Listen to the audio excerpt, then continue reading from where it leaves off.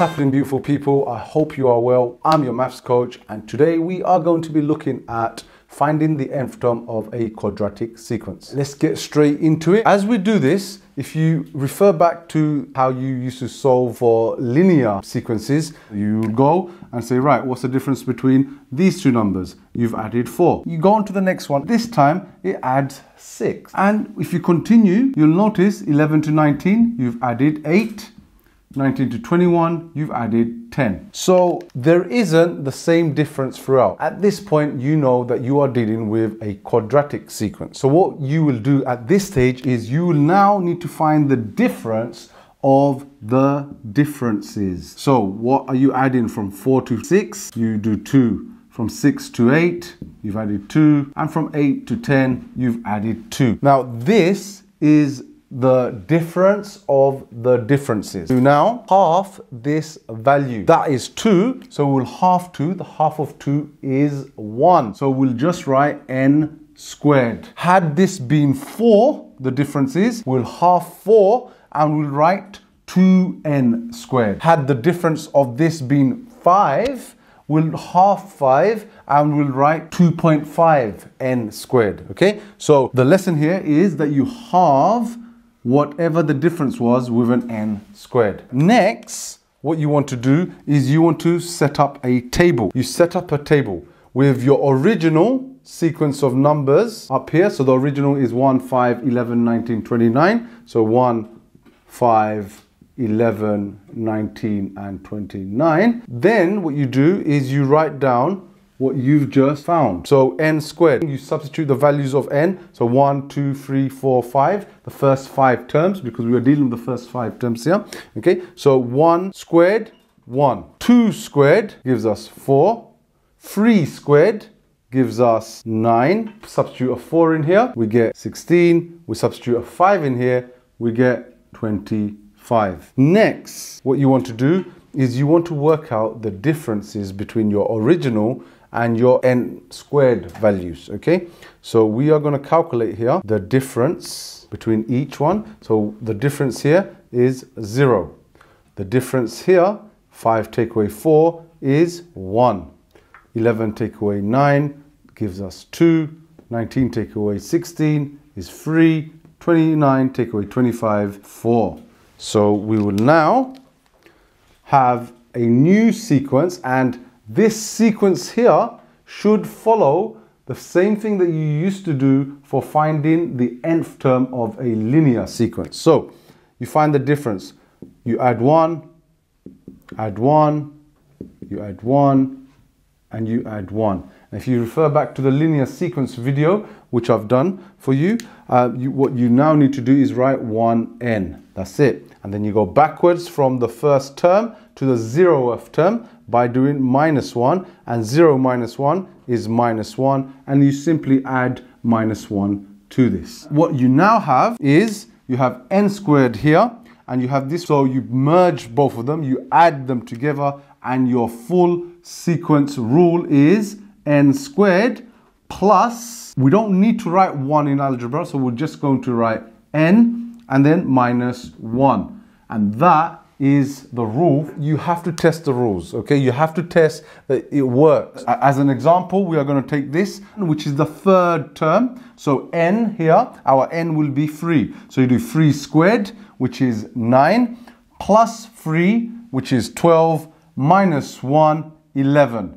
And again, you can test this for the fourth term, okay? So we should get a value of 19 if we sub in n equals 4. 4 squared is 16, plus 4, 16 plus 4 is 20, minus 1, 19. And that is how you find the quadratic nth term. Now, a question may also say to you, find the 10th term. And what you do is you substitute the value of 10 for n. So 10 squared is 100, plus 10, 110, minus 1, 109. So the 10th term is 109.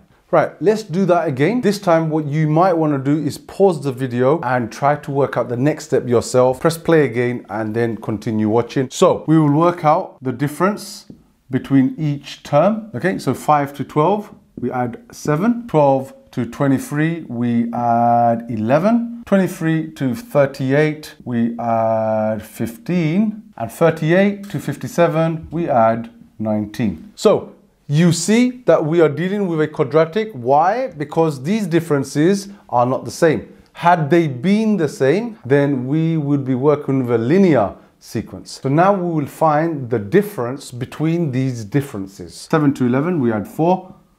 11 to 15 is add 4. And 15 to 19 is also add 4. Do we write 4n? No, we don't. We halve this number. Writing down 4n is for linear sequences, and this is not a linear sequence. So going back to this, what do? We halve this number. Half of 4 is 2. So write 2 with an n squared. That's it. Whatever this value was, we halve it, write it with an n squared. Then we go back to drawing our table. We have the original up here, which is our original sequence of numbers. So 5, 12, 23, 38, and 57. And here we'll write 2n squared. Now remember, we put in values of 1, 2, 3, 4, and 5 to match the first 5 terms of this. So here, 1 squared, 1 times by 2 is 2. For this value, we write 2 squared, which is 4, times by 2, 8. This is the third term. So 3 squared, which is 9, times by 2, 18. 4 squared, 16, times by 2, 32. 5 squared, 25, times by 2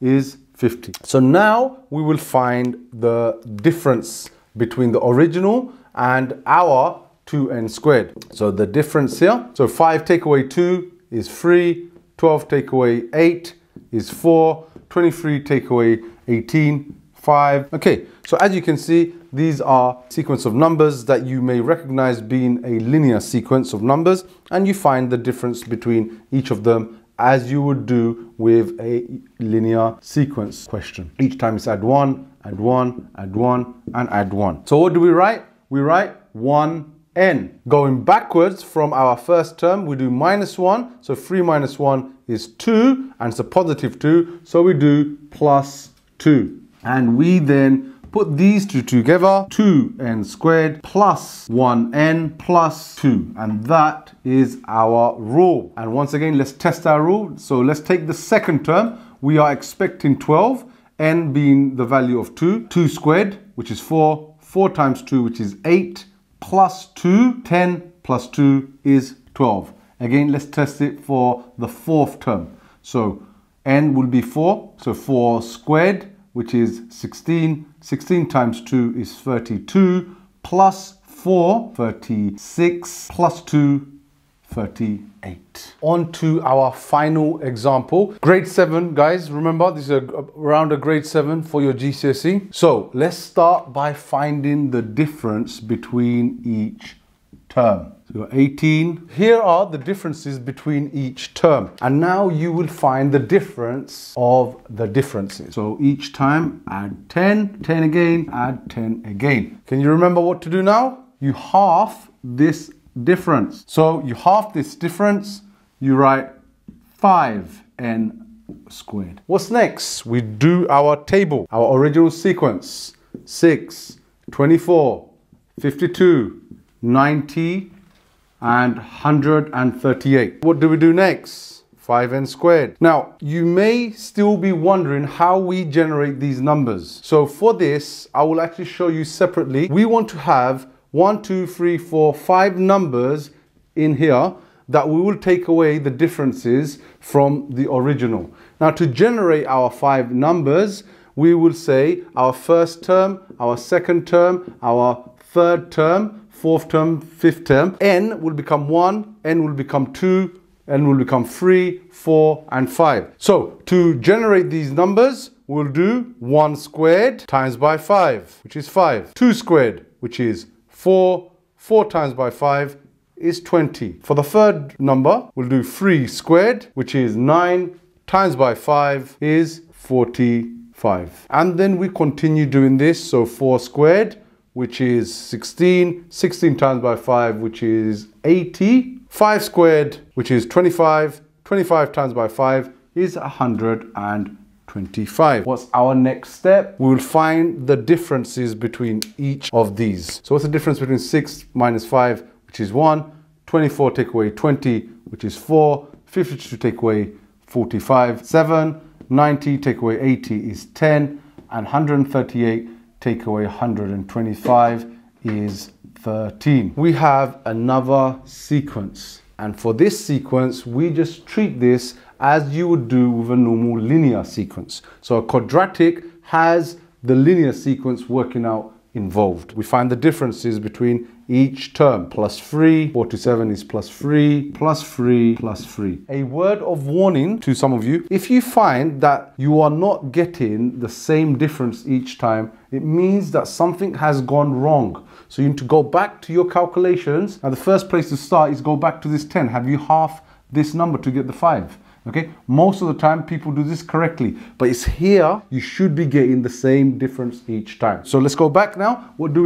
We write 3n here because our difference is 3 and we're 3n. Then we go back to the first term and we go backwards by doing minus 3. 1 minus 3 is minus 2. So we will add here minus 2. And all that is left now is to add these together, to merge them. So we do 5n squared plus 3n minus 2. And here we have our quadratic sequence. Now, what I am going to do as a bonus here is I'm going to show you how to find the 10th term. Okay, so a question might say to you, find the 10th term. What do? You simply substitute the value of n as 10. So you do 10 squared, which is 100, 100 times by 5. So here you get 500, and then you do plus 3 times n, so 3 times 10 again, which is 30, and then you minus 2. So 530 minus 2, which is 528. So the 10th term is 528.